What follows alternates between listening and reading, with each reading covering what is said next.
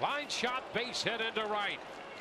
Myers rounding third on his way to the plate, and the Rays break out in front.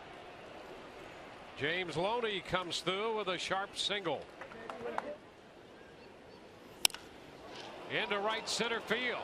That ball's pretty well tagged with Carey. That's going to bound off the wall.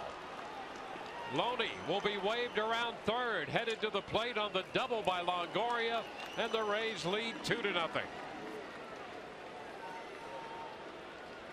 A quick start for the Rays here in the first. Up the middle and a base hit into center. That will pick up the third run. Longoria crosses the plate. So Young drives in the run. And he is not just going to let, he sees Todd Redmond out there floundering and the Rays taking full advantage, and he's going to manage this game to win it. He's managing this game like a playoff game. Here's Lobaton blasting one to straightaway center. Ghost going back, and that's off the wall.